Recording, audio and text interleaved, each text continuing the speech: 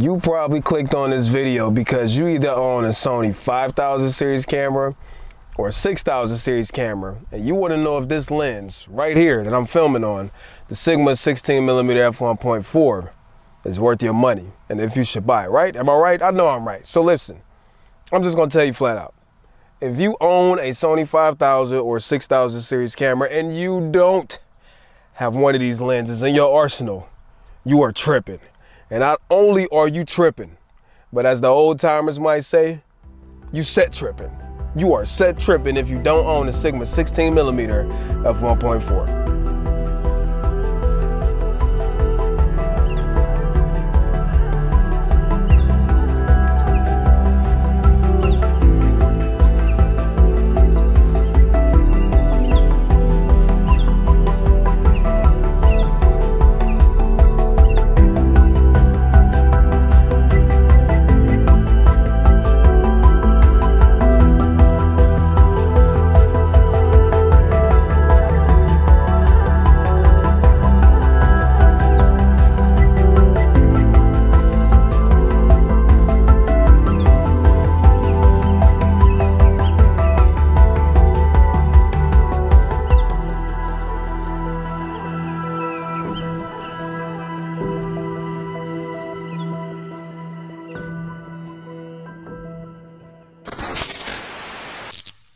So, like I said, if you own a Sony 5000 or 6000 series camera, it might be the 5100, 6000, 6300, 6400, 6500, carry the one, any of those cameras, and you don't have a Sigma 16mm f1.4 in your arsenal, you're missing out. Now, I'm going to tell you the goods and I'm also going to tell you the bads.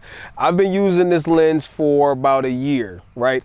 And I'll be honest, about 90% of the time, this lens has stayed on my camera, man. It is my main lens that I go to for YouTube videos, especially like vlog stuff. I've used it on client work. I use it for Instagram stories, videos for other people. Like, this lens stays on my camera. Now, I think it's fair for me to tell you, I'm a prime lens kind of guy. So for example, like the Sony 18-105 f4, it's a great lens. However, it is a f4 lens. I'm an f1.2, f1.4, f1.8, 2.8. You get what I'm trying to say. So let me just tell you the things that I love about the lens before I go into the stuff I don't necessarily like about it.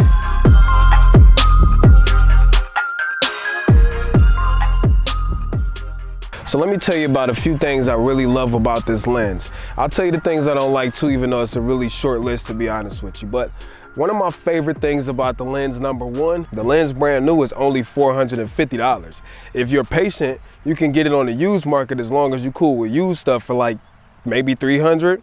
But let me put that in perspective, right? For a wide angle 16mm f1.4 lens, do you know how much a lens like that usually costs? It ain't cheap. So for this thing to only be $450 is pretty impressive, especially given the quality that it's able to pump out. So number one, my favorite thing about this lens, because y'all know I'm cheap, my favorite thing is the price.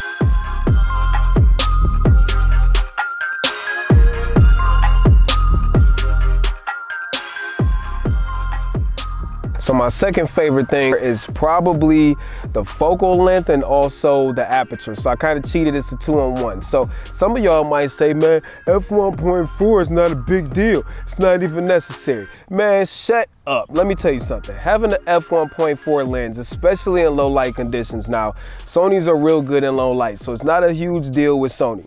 But having f1.4 in a lower light situation is killer. Do you understand how much more light an f1.4 lens can let in over like a f3.5 or even an f2.8 lens? The amount of light that this thing can absorb is freaking ridiculous. And being able to have that capability to pull in more light when you need it, even if you won't use it that often, to me is killer. The second reason f1.4 is dope to me, because let's just say you don't have like a telephoto lens, something that can't offer you that compression that maybe like a longer focal length lens can give you to get that super smooth buttery background. Then a f1.4 lens can also do the trick. Now the B-roll and the background blur out of the 16mm, it's called the bokeh. The bokeh is freaking amazing. Obviously it's not as blurry as like a 50mm or 85 or 105, but you get what I'm saying. having that and the lens that you can use for like vlogging at 24mm for general purpose video, in my opinion, is killer. And while we're talking about focal length, I'm doing a vlog style video right now and I'm using the 16mm. So, I mean, could it be wider? It could be a little bit wider, but you know, then you introduce a lot of distortion, and usually those wider lenses don't have those fast apertures like the Sony 10 to 18mm. It's the F4 lens, man. I need my fast aperture. But anyways, to sum it up, my number 2 favorite thing about the 16mm f1.4 is the aperture and the focal length.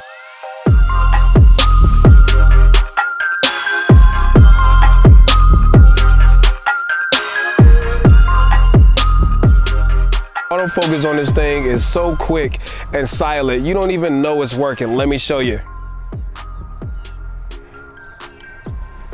Boom, I'm pretty sure I'm right back in focus. Now, a lot of that's the Sony, but being able to have a reliable autofocus motor in here that you cannot hear, it's pretty dope.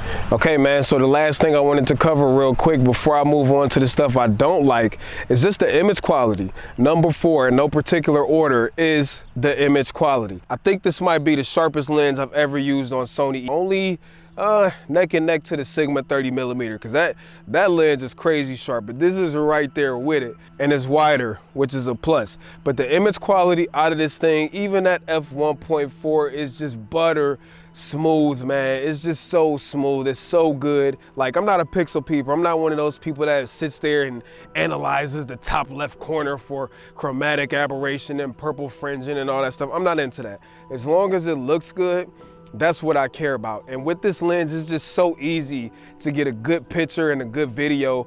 It don't make no sense how good and smooth this thing is, honestly. However, when you do pictures, you will see a lot of distortion, especially if you're taking pictures of people, which this isn't my favorite lens for portraiture, which I'm not saying that it can't work, but it's not my go-to. But you will see the distortion if you're taking pictures. Now, fortunately, in Lightroom, it's an automatic profile correction. Once you import the photos, it kind of fixes it and does all that good stuff. Now let's talk about the stuff I don't like. Now it's a very, very short list, but I do want to tell you about it. Now, something to keep in mind real quick. This lens was designed to stay at an affordable price point. So things like in-body stabilization, things like weather seal and stuff like that they could have included, I'm sure would have made this thing more expensive. So even though I did say that, I will say the things I don't like. Number 1, no in-body stabilization. Now let's just throw this out there. Sony stabilization sucks, man. So being able to have a lens that's also stabilized would reduce the amount of suckiness that the Sonys offer with in-body stabilization. The second thing that I really, really wish that it had is some type of real weather seal. And now again, we gotta be considerate of the price point. And I'm not saying that this thing can't withstand like a light splash, because I have gotten a wetter timing too, even though I don't recommend it. Never malfunctioned, never had no issues with it, nothing like that. However, I would like the confidence of being able to go out into a rainstorm or something like that. No, I would not like to go out into a rainstorm, but you get what I'm trying to say. You know, the other thing I wish it had on the side of the lens is some type of manual focus, autofocus switch.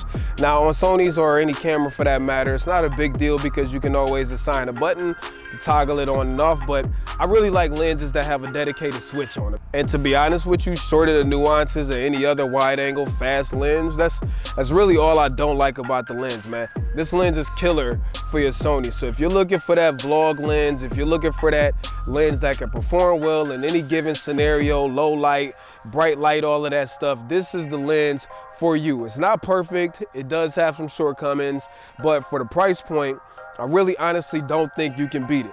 For a video lens, I think it's a killer lens. For photos, it can take some really, really sharp photos, but you do need to be mindful of the distortion that it does because it is a wider angle lens. So if you're taking pictures of people, you want to make sure that they're closer to the center of the frame and not over here or over here, because you will get some distortion. But if you don't have one of these lenses, I'm just telling you, like, you're losing out, you're missing out. So I'll put a link in the description where you can cop one of these lenses, man, from Amazon. But let me know in the comments what you think. If you have a 16mm, let me know how you like it. If you're thinking about getting one, like I said, go ahead and grab one. Let me know your results, and hope you guys enjoyed this video. So that's all I got for you today. Piece of chicken grease, Terry Warfield. Peace.